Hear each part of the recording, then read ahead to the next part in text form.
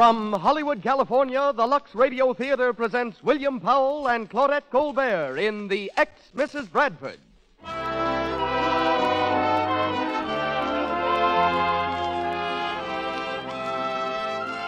Lux presents Hollywood. Romance, laughter, and mystery are combined for your entertainment tonight in The Ex-Mrs. Bradford, starring Claudette Colbert and William Powell. Our music is directed by Louis Silvers, and between the acts, you'll meet the physician-criminologist, Dr. Ronald W. McCorkle. Mr. DeMille steps to our microphone in just a moment. Meanwhile, a brief reminder to all the ladies listening in. 9 out of 10 screen stars use Lux toilet soap. That certainly is significant. It means that the loveliest women in the world, the beautiful stars of the screen, to whom an attractive complexion is so necessary, use safe, gentle Lux toilet soap. I wonder if you found out what a luxurious, delightful aid to beauty this fine white soap is, and what a grand thing it is to make a daily beauty bath with this richly lathering white soap a regular part of your beauty ritual. You'll be sure of daintiness and sure of skin that's sweet. Lux toilet soap has active lather that carries away every trace of dust and dirt and perspiration, leaves the skin fresh and soft, perfumed with a delicate, clinging fragrance. And when you're tired, you'll find a beauty bath with this luxurious white soap just as relaxing, just as refreshing as a beauty nap. Try it, won't you? Ladies and gentlemen, the producer of the Lux Radio Theater, Mr. Cecil B. DeMille.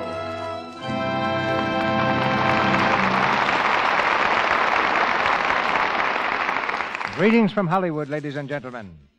Cain and Abel were the principals in the first murder case recorded in history. In this country, the first murder mystery occurred in 1630. It was solved by the law and written off the books with a length of rope. The gentleman who paid the penalty was John Billington, who gained the dubious distinction of occupying the first hangman's noose in America. Since then, mystery has always had a particular attraction in this robust land, inspiring some of our greatest authors to write some of their greatest stories. Men like Washington Irving, Hawthorne, and Edgar Allan Poe. Tonight's play comes out of the school which they established, flavored with a modern touch of dry humor and sophisticated romance, and employs the distinguished talents of William Powell and Claudette Colbert. As Dr. Bradford, Mr. Powell repeats the part he played in the picture. And again, as Dr. Bradford, he has the sympathy of all patient and obedient husbands who crawl out of bed in the middle of the night to assure their wives that the noise they hear is nothing more deadly than the dripping of a faucet. Likewise, all those good women who at least once in their lives have been able to say, "I told you so," because it really was an intruder, will say it again with Claudette Colbert as Mrs. Bradford. Miss Colbert's latest picture is Metro-Goldwyn-Mayer's It's a Wonderful World. Mr. Powell's detective experience certainly qualifies him for the role of the unwilling Sherlock tonight. He created Philo Vance on the screen, was the Nick Charles of The Thin Man, and he appears through the courtesy of Metro-Goldwyn-Mayer, where he's preparing another Thin Man picture. 2 feature players from the new RKO film Career also join our cast. John Archer as Nick Martell and Alice Eden as Mrs. Summers. And now, let's dust off our magnifying glass, put on our gum shoes, and raise the curtain in the Lux Radio Theater as we present The Ex-Mrs. Bradford, starring Claudette Colbert and William Powell.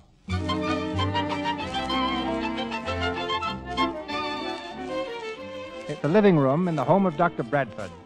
It's just before dinner, and the prominent surgeon, sitting at ease in his favorite chair before a comfortable fire, listens to the news reports on the radio.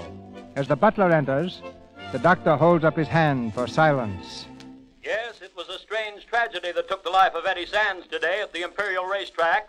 War Cloud and Luxury, with Eddie Sands up, were racing neck and neck down to the line of finish. Luxury was pulling away when suddenly Sands fell from the horse.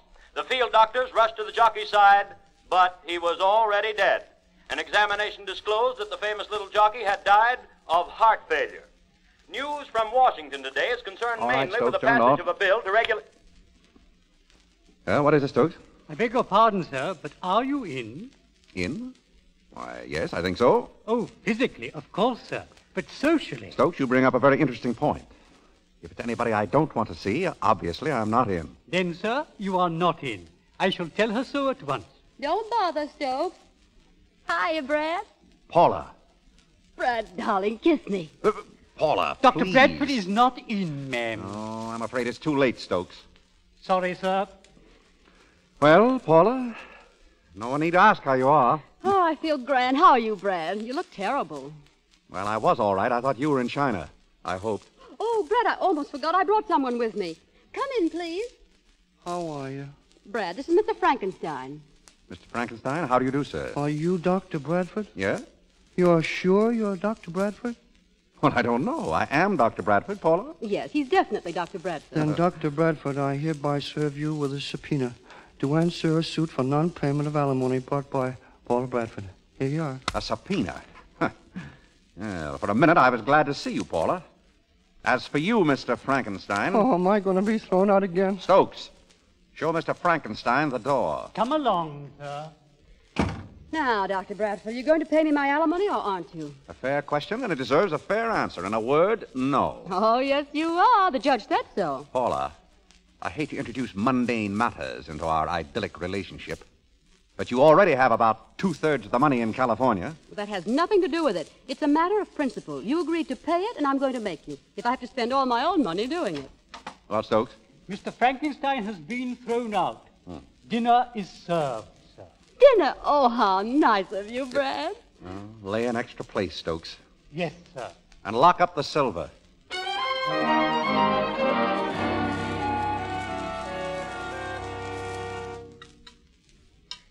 Oh, it's been lovely, Brad. I don't know when I've enjoyed anything more. Very kind. You know, Brad, I've reached a great decision. I'm going to marry you again. Paula, that's the thing I love about you. You're so subtle. Oh, but you see, I'm doing it for your sake. Then you won't have to worry about the alimony. No, Paula. I think you're the swellest girl in the world. If we could have made a go of it, I would never let you divorce me. But our life together was intolerable. Oh, I thought it was fun. Fun? You were making a nervous wreck of me. Almost had me convinced that the coffee always had poison in it. Scrambled eggs were always filled with ground glass.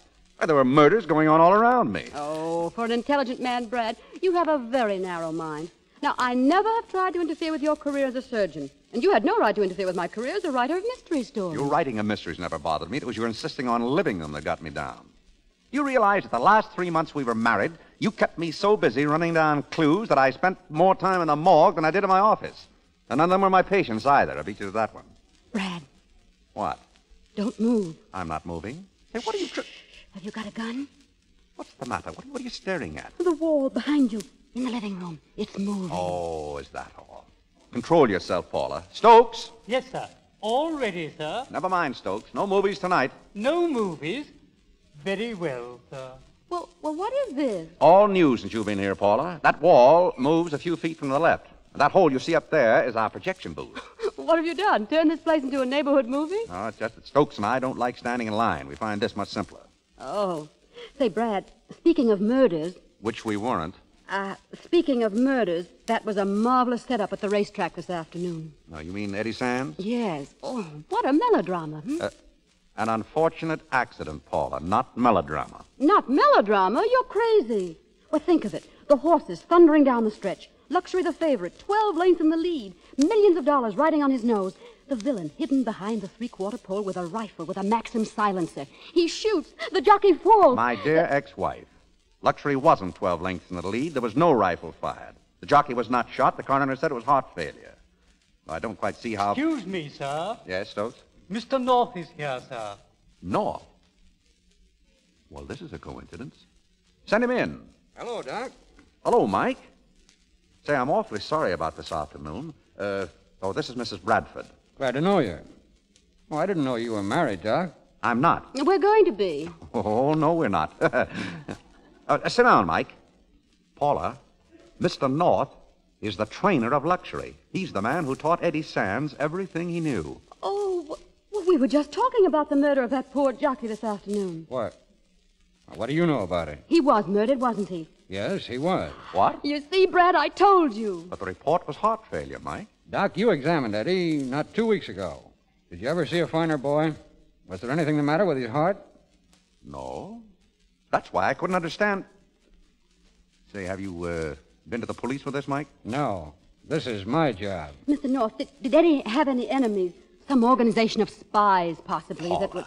Will you shut up? What makes you so sure it was murder, Mike? Jockeys have fallen from horses before, you know. Yeah, but Eddie was dead before he fell. How do you know that? The boy didn't have a bone broken, Doc. You don't fall limp and relax like that if you're conscious. Then I found this note in his locker after the race. Oh, please, let me see. You do as I've told you. Keep your mouth shut. No one would take your word against mine. Who wrote this, Mike? I don't know, but I'm going to find out. And you're going to help me. I want you to examine Eddie's body. Oh, that won't be necessary. The coroner will perform an autopsy and... I want you to examine it, Doc. Oh, of course he'll do it, Mr. North. Here we go again. Well, all right, Mike. I'll examine the boy if that'll make you any happier. Thanks, Doc. You keep the note. I'm going to do a little scouring around on my own. I'll meet you back here later. So long, Doc. About 10:30, Mike. Right. Oh, Brad, isn't it exciting? I'll go get my wrap. Paula, we're not going to a party. In fact, we're not going anywhere. I'm going to the morgue. Well, what a coincidence. That's where I'm going.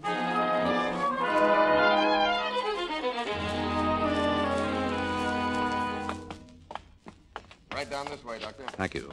You know, Brad, this doesn't look at all like a morgue. You know why? We're not in the morgue yet. It's behind that door. Oh. Paula, will you please go home? No. Look, this is definitely no place for a woman. All right. I'll make you a proposition. If I don't go in, will you marry me again? No. Then in we go. Open the door, please. Yes, ma'am. Oh. Paula. Paula? Joe. Yeah? My assistant has just resigned. Would you mind getting her out in the air? Oh, sure. You know, my wife's the same way. Least little thing frightens her.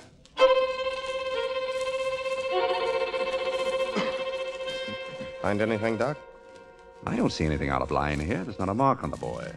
He couldn't... Hey, wait a minute. Let me have a scalpel, will you? Yeah. Something on his back here. A little scraping. What do you make of that? Could it be chewing gum? It could be, but I'd be very much surprised. Let me have a tube with this scalpel, will you? I'll examine what's on it when I get home.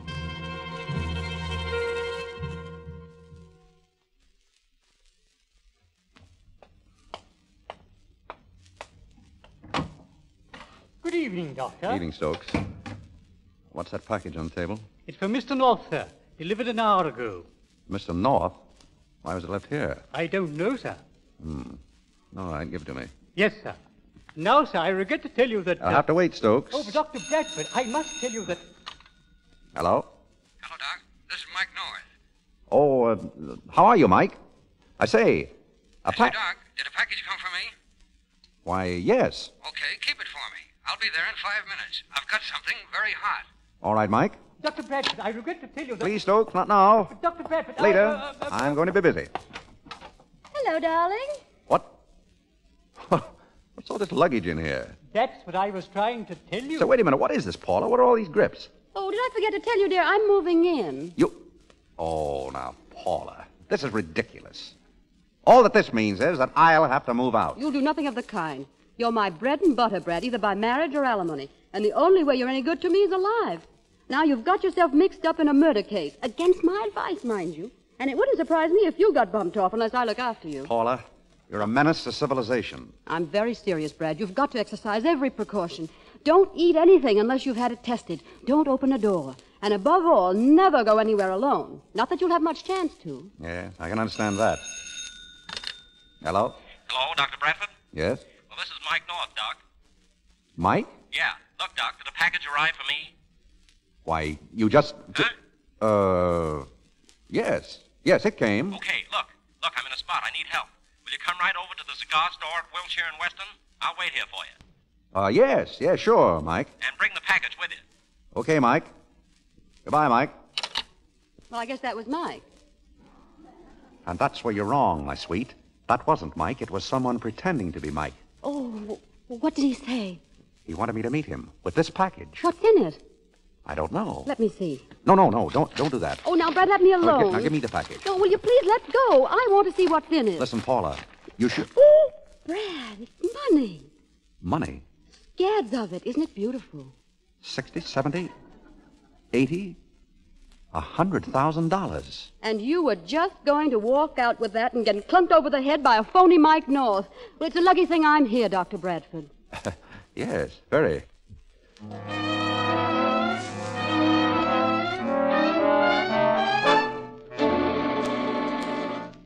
Now, listen carefully, Stokes. It was a scalpel, a little knife, and it had a little gummy substance on the blade, and I left it right here on my little desk last night. Now, do you understand? Yes, sir. Well, where is it? I don't know, sir. It must have disappeared. Well, all right, never mind. Has Mr. North called yet? No, sir. Did you try to reach him? Yes, sir. His phone doesn't answer. Try him again. Yes, sir. Did you call those other numbers I gave you? Yes, sir. No one has seen Mr. North since early last evening. Hello? One moment, please. I'll take it. Hello, Mike? Yes? Hello? Is this Mike North? Yes, this is Mike North. Who's this? Oh, Paula, what are you doing over there? Where's Mike? I don't know, but don't worry. I've got clues. It'll probably take me all day, but I'll find him. That's fine. When I see him, I'll tell him you're looking for him.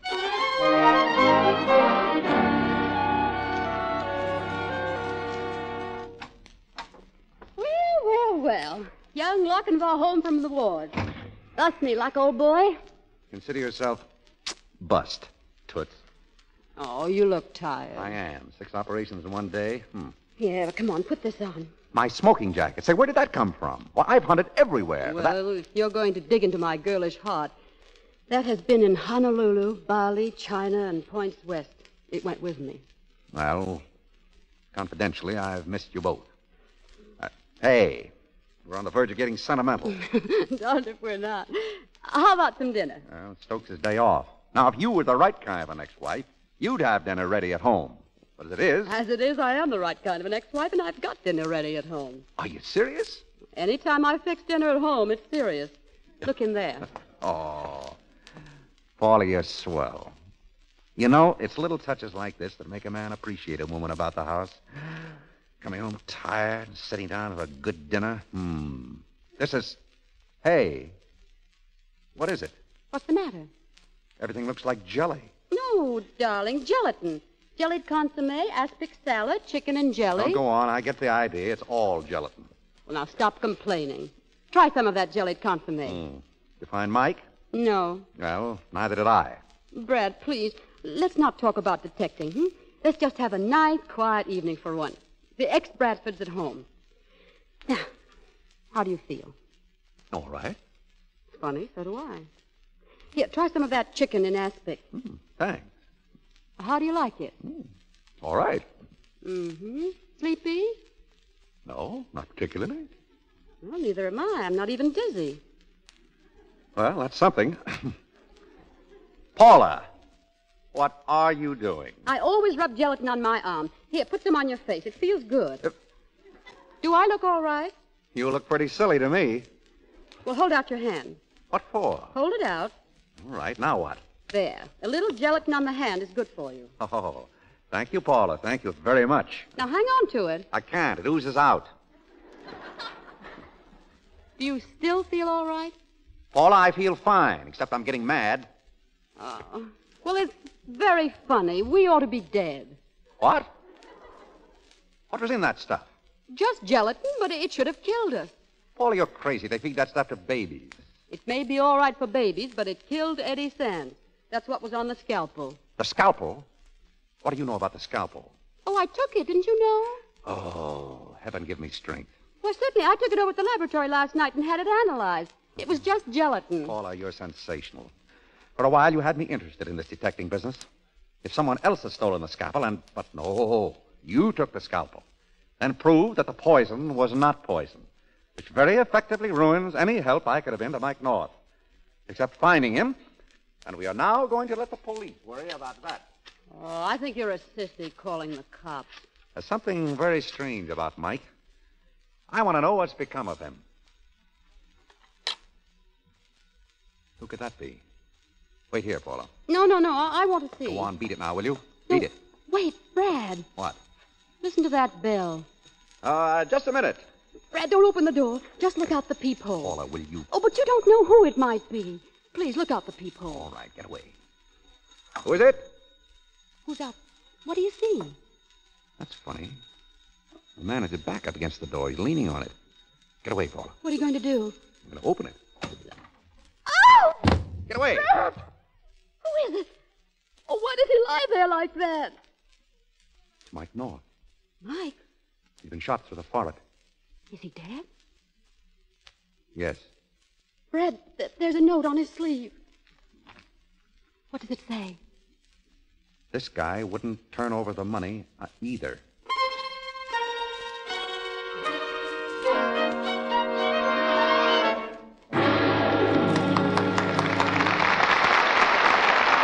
That was Act One of The Ex-Mrs. Bradford. In a few moments, William Powell and Claudette Colbert will return for Act Two. Meanwhile, in this short intermission time, let's look in on a family scene. Why, Sue, dear, what energy. Must you play the piano before you even take your hat and coat off? Oh, I don't know, Mother. I just feel so good today. Betcha I know why. Betcha I know why. It's because she's got a date with John Lane tonight. Oh, Mother, make him stop it. Oh, so that explains it. Yes, Sue has a date tonight, and she's happy, as girls are when they're popular and sought after. Sue isn't beautiful, but she's lovely to look at because she has the charm of smooth, radiant skin. She's clever, too. She doesn't risk spoiling her good looks. She cares for her complexion the Hollywood way with gentle Lux toilet soap. It has active lather that removes dust, dirt, stale cosmetics thoroughly. It helps guard against choked pores, the choked pores that cause unattractive cosmetic skin, dullness, tiny blemishes, enlarged pores. Use cosmetics all you like, but use Lux toilet soap regularly, as 9 out of 10 lovely women of the screen do, as lovely women all over the country do. Use this gentle soap before you renew makeup during the day, always before you go to bed at night. Here's Mr. DeMille. The Lux Radio Theater brings you the second act of The Ex-Mrs. Bradford, starring Claudette Colbert in the title role and William Powell as Dr. Bradford. A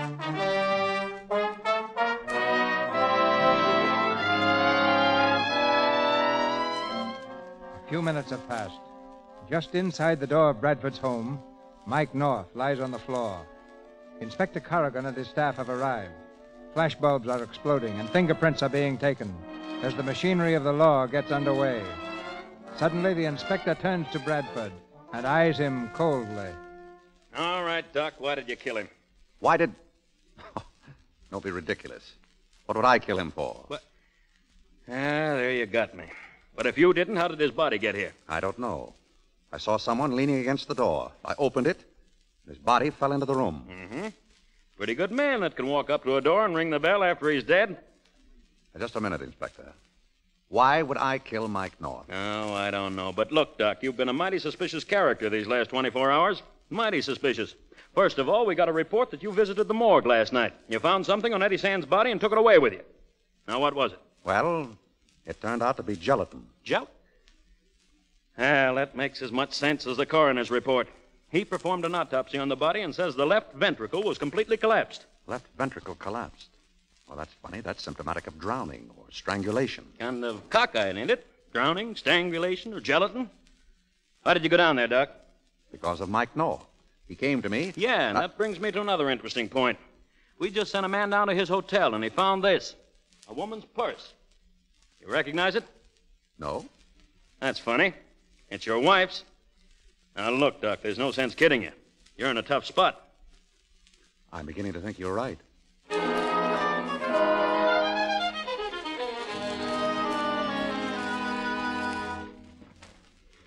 Yes, I'd say you were in a tough spot, Brad. You're now public suspect number 1. You've got to find the murderer to clear yourself. Which is exactly what I'm going to do. You won't find him on the sports page. Paula, I don't want to tell you your business, but in most murders, the motive is money. Now, who stood to make the most out of yesterday's race? The owner of the winning horse? Exactly. See here? 6th race, winner, War Cloud. Owner, Leroy Hutchins. Odds 4-1. Hutchins? That's the man who called Mike last night. What? Yes, I found slips at Mike's place this morning. He had 3 calls last night. Hutchins, John Summers, and Nick Martell.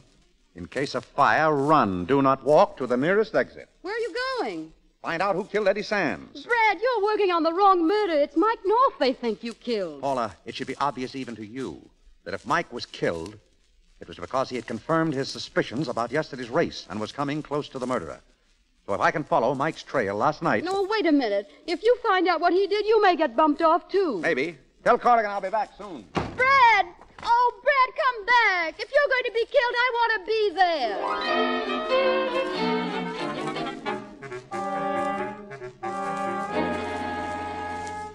Now, Mr. Hutchins, I'm going to be very frank with you. I'm investigating yesterday's race. I see. Investigating for the track officials? I'm sorry, Mrs. Hutchins, but I can't tell you that. Tell me, Mr. Hutchins, what sort of a trainer is Mike North? Well, one of the main reasons I wanted to buy the Summers stables was because Mike would go with it. Oh, then the deal didn't go through? No. Summers wanted $20,000 extra for luxury, and I couldn't see it. It's very interesting. Will you have one of these cakes, Doctor? They're very good. Hmm? Oh, yes, thank you. Well, is that what you called Mike about last night, Mr. Hutchins? Oh, you're mistaken, Doctor. I didn't call him. I saw him at Summers' house. I see. These cookies are good. What are they? Oh, a little idea of my husband. A gelatin filling. Well,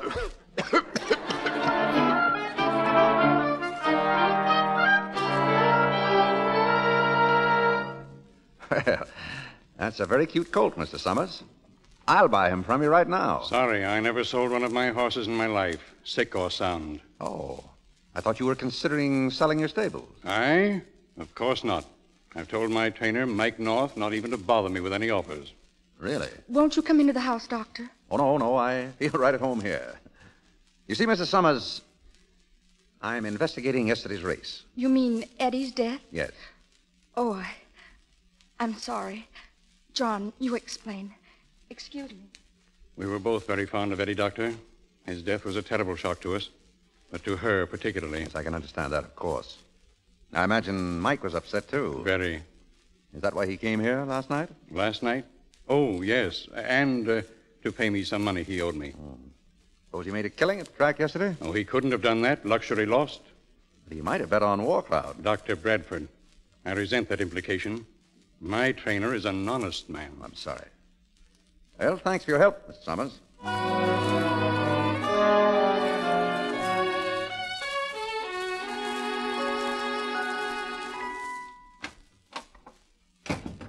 About time you got home.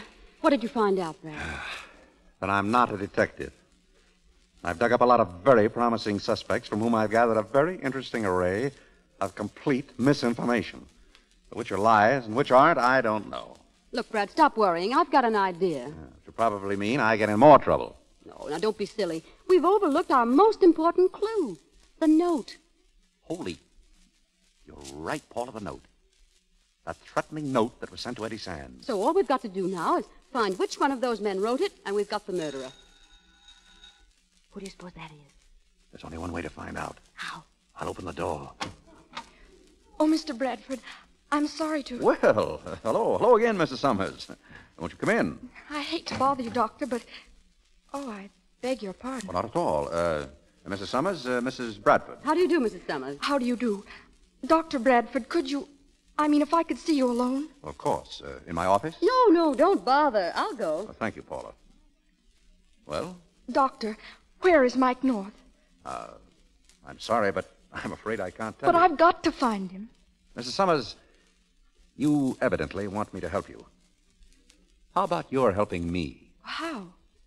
Did you talk to Mike North last night? Yes, at my house. What about? About a threatening note Eddie received before the race.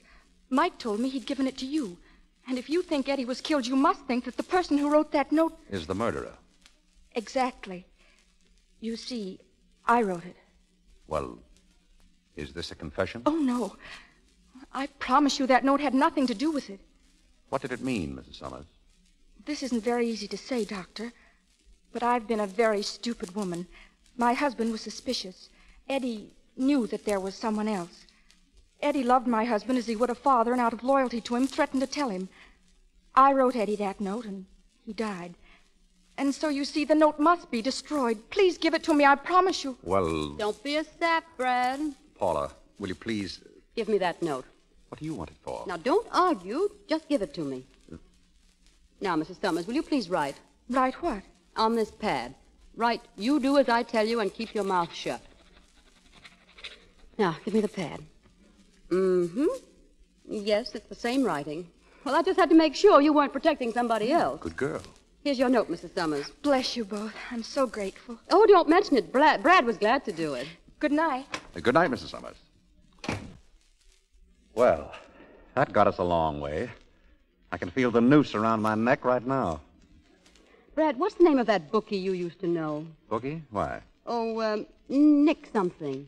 Nick Martell? That's it, Martell. What's he got to do with it? Oh, nothing, except that Mrs. Summers mentioned something about her husband being suspicious. No. And this afternoon, I saw her and Martell together at the Hills Gate bar. You did? She and Martell? Mm-hmm, I'm sure of it. They sat right next to me, and Martell was yelling about losing a lot of money when War Cloud won. Which means somebody placed a big bet with him. So long, Paula. Well, wait a minute now. Where are you going now? I'm going to call on Mr. Martell, and I hope he isn't home. I'd like to take a look at the records in his safe.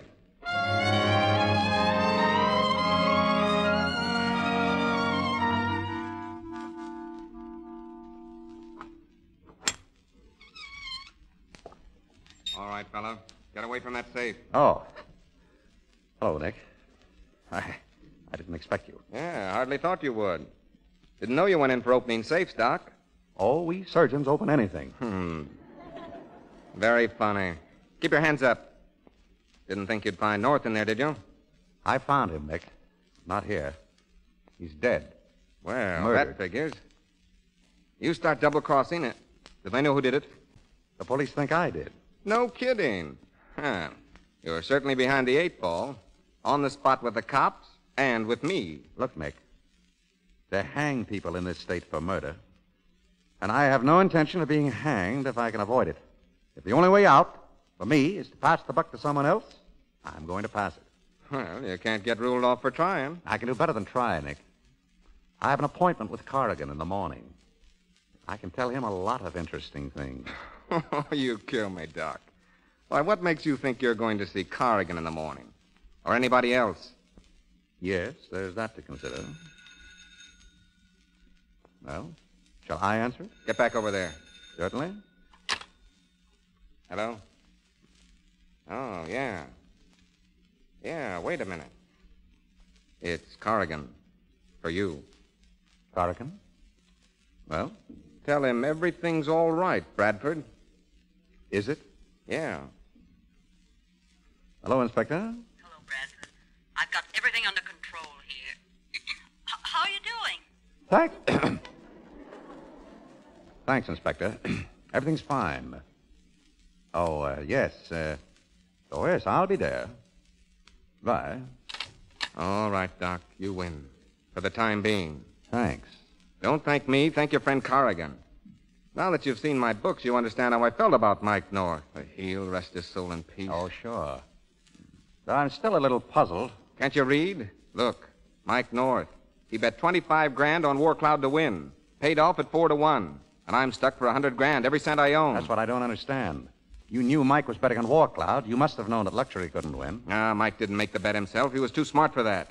Sent some guy to place the bet. Who was he? Search me, some little guy with a scar on his face. He was going to call me after the race and tell me where to send the winning. And did he? Sure. He said to send it to Mike North. Apartment K, 717, Kosciuszko Street. But Mike lived at the Hotel Merton. I know that. He was using this other address as a blind. But I wanted to tell Mike myself what I thought of him. So I phoned his hotel and he came over here. What did he say? What do you suppose? Tried to bluff me. Said he never made the bet. Why would he do that? Search me. But when I told him about the little guy with the scar, he came through quick enough. Took the dough and beat it. Western Union, please. Where were you supposed to send the money? Apartment K, 717, Kosciuszko Street. Hello? I want to send a telegram, please. This is Beacon 7942. The message is to Dr. Lawrence Bradford, 614 Harlan Drive, City. Meet me in my apartment, 717 Kosciuszko Street. Signed, Mike North. What's the idea of that? Oh, just in case I'm not around in the morning. I want Corrigan to know where I am.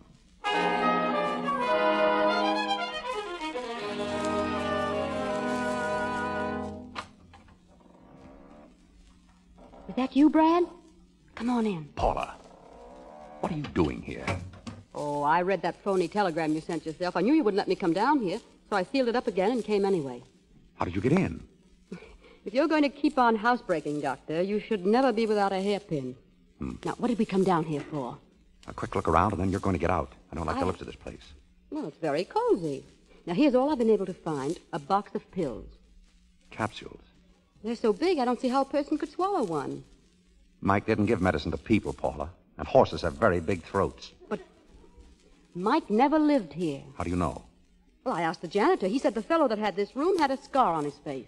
A scar? Mm-hmm. He said Paula, I've got it. Got what? Look. Martell claims that Mike North made a bet on War Cloud, but he didn't. And he didn't rent this apartment either. It was the little fellow with a scar pretending to be Mike. He had it all worked out. Martell was supposed to send the winnings to this address. And the little fellow would have got them. But Martell gummed it up by calling Mike, the real Mike, and giving the money to him. That's how Mike found out about this place. And... Paula, move.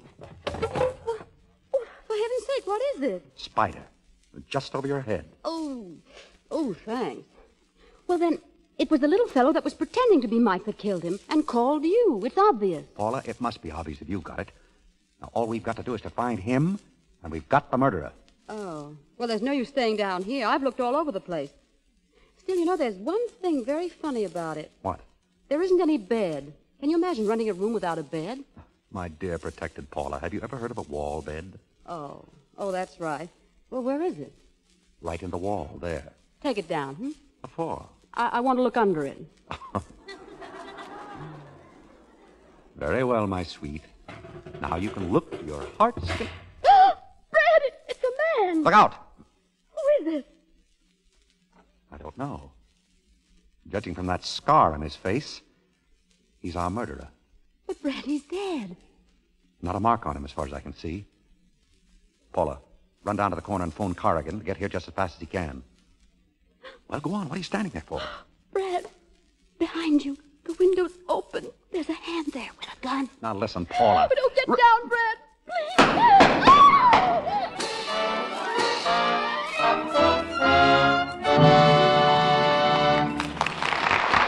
Pause for station identification. This is the Columbia Broadcasting System.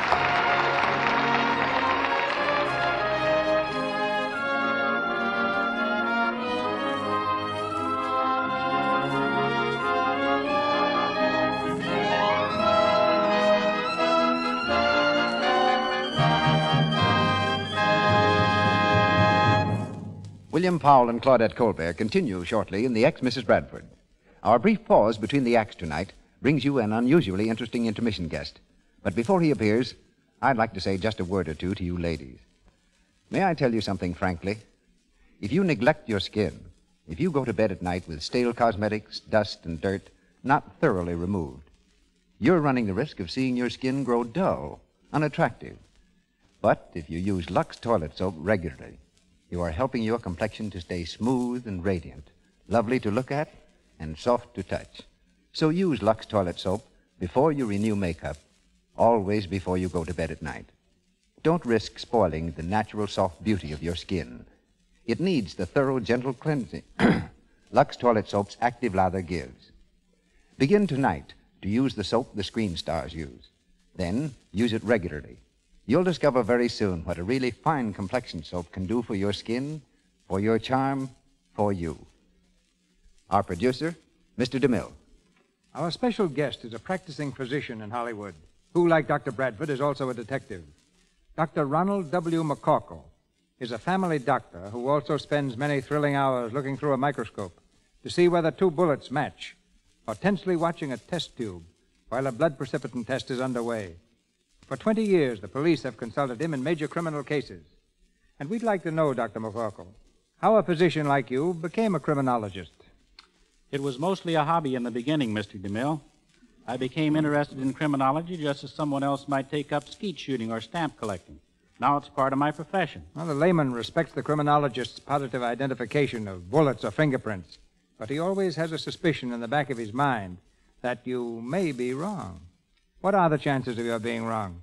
It would be practically impossible to be wrong on a fact like a bullet or a fingerprint identification, although, of course, anyone can make wrong deductions from a fact. Take a concrete example.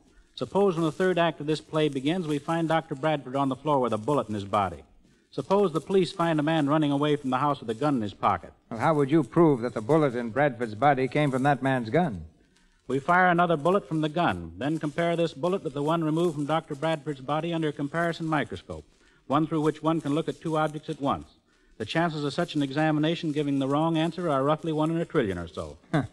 And does a scientific criminologist go to the scene of the crime, or does he usually stick to his laboratory? Both. In fact, certain police departments now use traveling laboratories for immediate investigation. When he arrives, I suppose the traditional thing is for him to pick up the gun with his handkerchief and put it in his pocket? Mr. DeMille, I'm looking for a movie or a mystery story where the detective does not pick up the gun with his handkerchief. Actually, that would erase fingerprints, almost as effectively as wiping the gun. The proper way is to pick up the gun by placing a pencil through the trigger guard where the criminal would not have left his prints. Better yet, tie an identification tag to the trigger guard and pick up the gun by the string. However, I don't recall a major case in many years which has been solved by means of fingerprints on a gun. They're usually wiped off or smudged. The fingerprints that catch criminals are the ones he leaves on furniture or glass and forgets about. Well, doesn't scientific criminology also play a part in the defense of persons accused of crime? Yes, that's becoming more important. 20 years ago, I was unable to establish the innocence of 2 boys accused of murder. A blood-stained knife found near a man who had been stabbed to death was traced to these boys. They said they had been hunting and had used the knife for dressing birds. There weren't any feathers on the blade, so their story seemed doubtful. I used a new test just then being developed and established that it was the blood of a bird and not of a human. A few months later, a man confessed to the crime. Tell me, Doctor, have you got a case under consultation now? Yes, there's one I expect to solve very shortly. A murder case? Quite the contrary. I expect to pay a visit with the stork any moment now. Thank you, Mr. DeMille. Don't forget to fingerprint the baby. Claudette Colbert and William Powell in Act 3 of The Ex-Mrs. Bradford.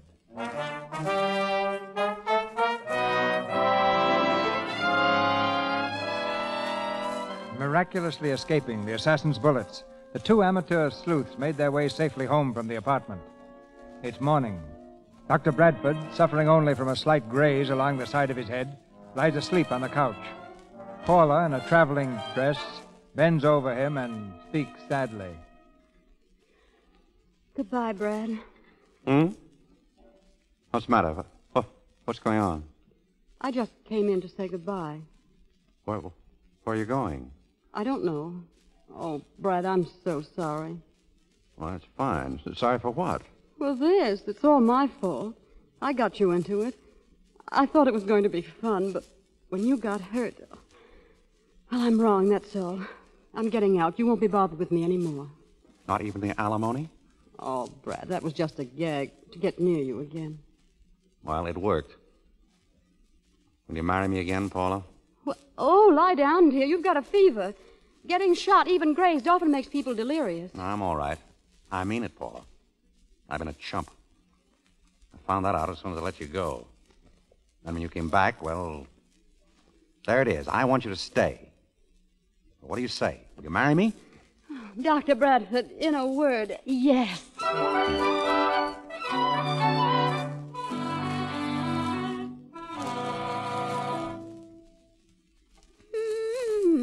What in the world are you doing? Packing for our wedding trip?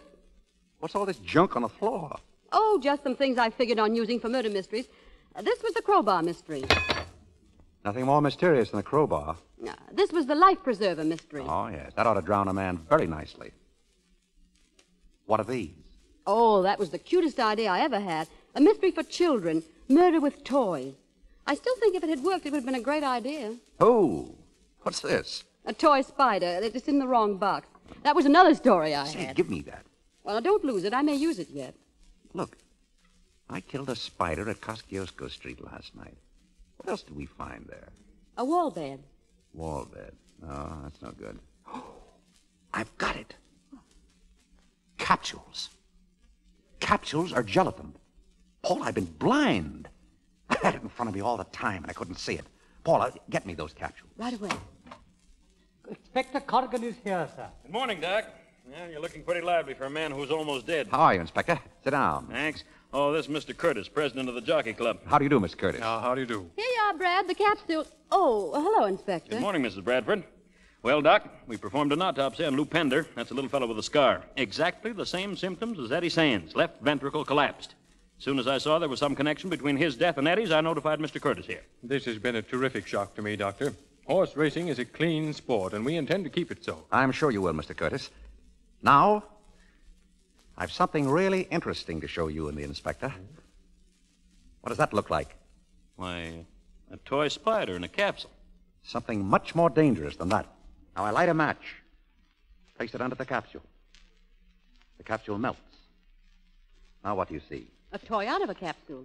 No, you don't. That is a weapon. The weapon with which Eddie Sands and Lou Pender were murdered. What? That's a black widow spider, Inspector. The murderer put the spider in a capsule, which was then placed on the victim's body. I've used a match so as not to waste time, but body heat, particularly at a time of excitement, would melt the capsule, leaving the spider free to bite. A black widow spider? It explains everything, Inspector. The collapse of the left ventricle, the symptoms of strangulation or drowning. Well, that's a new one on me. Now all you've got to do is to catch this spider breeder the next time he goes to work. The next time? Say, wait a minute. Is this going to be an epidemic?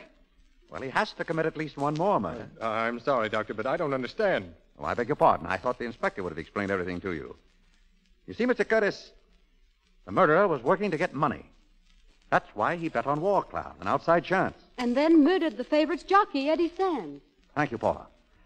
Mike North was suspicious of the whole affair.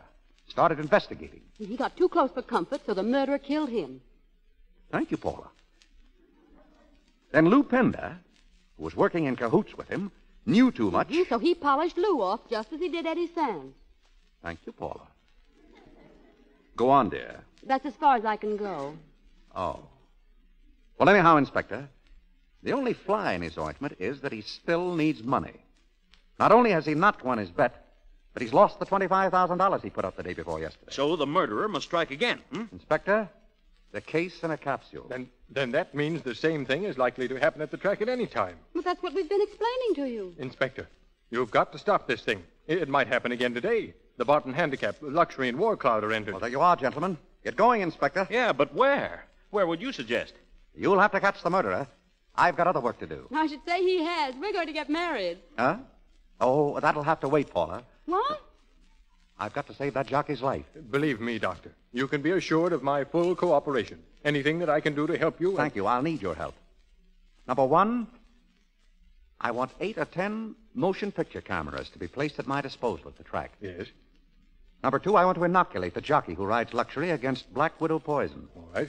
And number three, this is for you, Inspector. I'd like the following ladies and gentlemen in my living room this evening. Mr. and Mrs. Hutchins, Mr. and Mrs. Summers, and Nick Martell. Agreed? They'll be here. Good. Now I've got to run. Oh, Brad, our wedding. Goodbye, Paula. Oh, Brad, this will make a very interesting lawsuit. Non-payment of alimony plus breach of promise. Brad!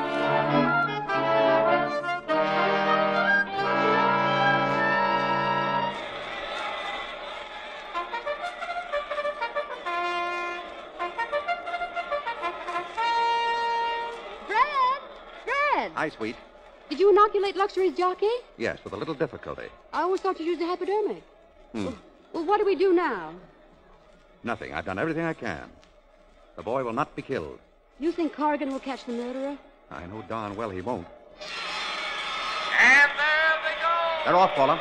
Brad, roll up your sleeve. Luxury's running 6th. What? Roll up your sleeve. What for? I'm going to inoculate you. Paula, what?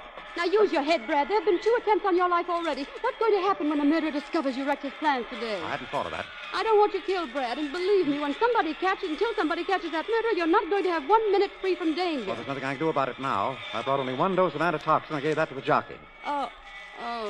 Well, in that case, let's enjoy the race.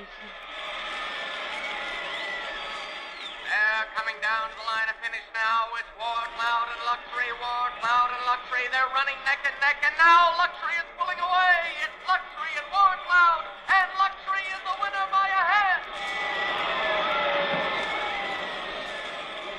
Well, Doc, there's your race. Nothing happened. Everything on the up and up. It's a moral victory for you, Inspector. And to the victor belongs... Oh! Oh, look out there! Holy smoke, it's Luxury. He's running away. The jockey's off. He's lying out on the track. Come on, Inspector, quick. Right with you. All right, stand back there. Get back. Give the doctor room to work. Get back, I say. Get his shirt open. Oh, there it is! The Black Widow on his chest. Look out. Get it off him. Up. Well, there's your murderer, Inspector. Black Widow Spider. I gave Spike an antitoxin before. This is an antidote. Spike, you'll be all right. Tomorrow, you'll never know this happened. Oh, I apologize, Doc. I'd give a month's pay to know who put that on him. That won't be hard to find out. Wait till tonight.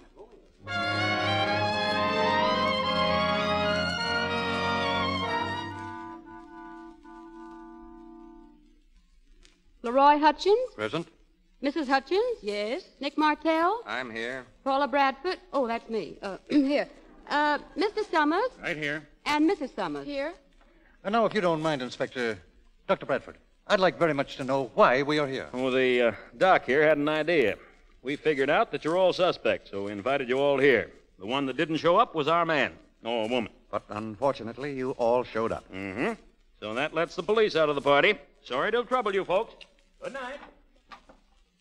Well, I guess we can all go now. Yes, you wish? Oh, please don't go. We're such a nice, cozy little group. Say, I'll tell you what. I've got something that might interest you. How'd you like to see some pictures, movies? Right here in the house? I think you might be interested. You're all racing people, and I've got some fine track scenes. I think you'll enjoy this. Sit down, everyone, won't you? Make yourself comfortable. All right. Soaks, turn on the machine. Why, that's today's race. In the paddock. There's Luxury. And there's War Cloud. Exactly. Which is what you're really here to see. I still believe one of you to be guilty. Today, one of you planned another coup. Again, one of you tried to murder Luxury's jockey. We've proven that Eddie Sands was murdered. The same method was tried on Spike Salisbury this afternoon. The murder was committed by placing a capsule on the jockey's body containing a Black Widow spider. The heat of his body melted the capsule. The spider was released to bite the jockey, and the murder was completed. And in just a moment, you'll see the murderer himself. Just before the race, putting the capsule on the jockey's back. That's you up there, Hutchins, leaning against the wall. Yes, I went in for a moment. But he's nowhere near Spike, is he? Oh, look, there's Mr. Martell. He's close, all right. He's putting his hand on Spike's shoulder. Now, wait a minute. Don't try to pin anything on me. Mrs. Summers is patting Spike on the shoulder now. I didn't put anything on him, you can see. Look at Yes, Summers. we saw Mrs. Summers. It's all right. Why is he fixing Spike's shirt in the back? Lights! Why, his chair's empty. I'm over here, Doctor. I was leaving, but I noticed your friends are still outside. Now, if you'll all just move down to that end of the room, please. I've got you covered. That's fine. Congratulations, Doctor. Very clever of you. But you slipped up on one point, the motive. I wanted to ruin you, Martell, because I knew what you'd done to me. You took away from me the only thing in the world I cared for. I'd fix every race there was until you lost every cent you own. But that's all over, I swear. I'm going to kill you, Martell. And you, too, my dear wife. And you, Dr. Bradford, for your inquisitiveness. I don't think you're going to kill anybody with that gun. It's loaded with blanks. Yes? Well, we'll see. I hope that statue over there isn't valuable. Get the gun, Nick! Get it! Hold it, Brad, I'll Grab Summers, boys. You got him, boss. Where's the doc? Hey, Doc! Oh! Doc! Oh! Where's the doc? He's here, he's unconscious. Good. Well, what happened to him? Oh, I went to hit Summers with that buzz and I made a mistake. Oh, Brad Dutt. Oh, look at his bump.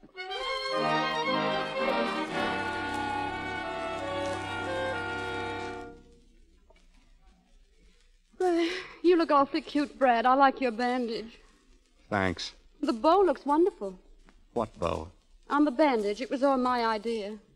Yes, I imagine it was. No. No one else would bother with it. Well, Well, now what about us getting married?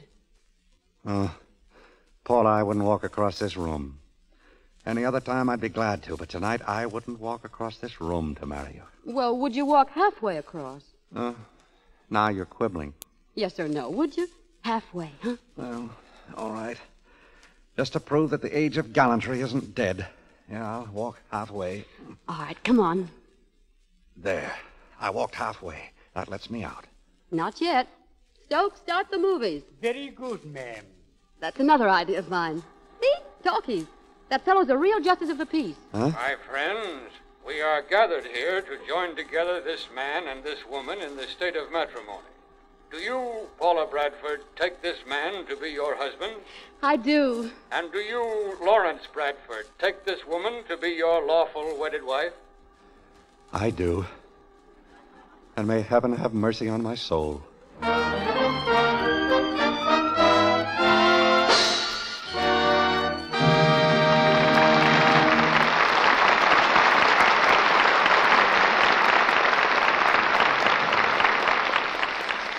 Casting off their detective disguises, William Powell and Claudette Colbert return for a curtain call. Bill, as a forgotten man, how do you... Pardon me, C.B. That shadow over there in the corner, it looks like a man. Now, wait a minute. Just a minute, Claudette. I'll do no more detecting tonight. Oh, but it may be a dangerous prowler of some kind. Where's the shadow, Claudette? There, by the curtain. Doesn't it look like a man? Oh, it does. He works here. Oh. Well, you can't be right all the time, but, Claudette, I think you have a suspicious nature.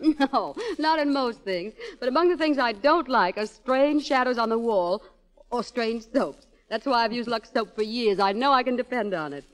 Now, but what was that I interrupted a while back, C.B.? You were saying something about Bill as a forgotten man. I was about to ask him how he liked working for me in a picture. Working for you, Cecil? I've worked with just about every director in Hollywood except you. You have a scene in my last picture. Did Bill play one of the Indians? No, Bill plays a tramp who lives in the city dump, a very charming tramp. Oh, yes, that was my man Godfrey. Only you didn't direct that, Cecil. No, but I used a scene from it in Land of Liberty. The picture which will be Hollywood's contribution to the New York World's Fair and the Golden Gate International Exposition in San Francisco. What else is in the picture, C.B.?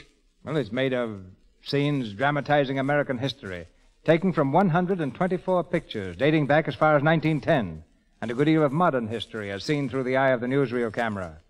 Land of Liberty will not be shown anywhere for profit, and for the present only at the two fairs. A picture like that should be a pretty valuable document, C.B., even if I am in it.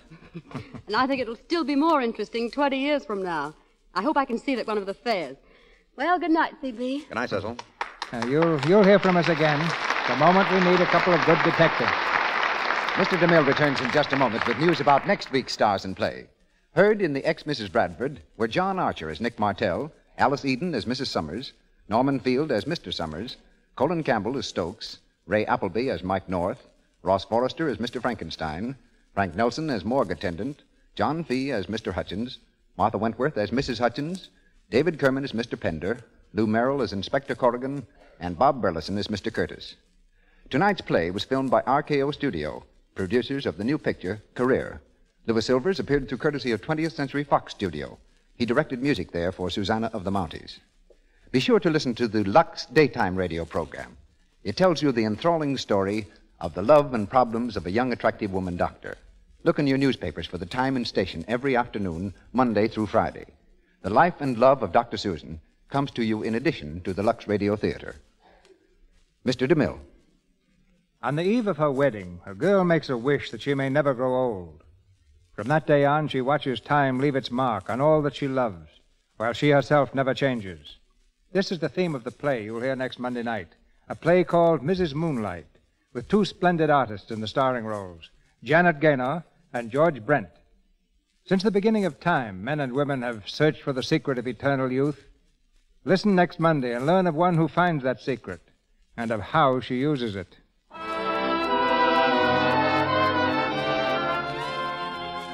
We have just been advised that the readers of Radio Guide magazine have selected the Lux Radio Theater as the best dramatic program on the air. We are grateful to all who participated in this poll, and to Radio Guide magazine for the medal symbolizing the honor. Our sponsors, the makers of Lux Toilet Soap, join me in inviting you to be with us again next Monday night when the Lux Radio Theater presents Janet Gaynor and George Brent in Mrs. Moonlight. This is Cecil B. DeMille saying good night to you from Hollywood.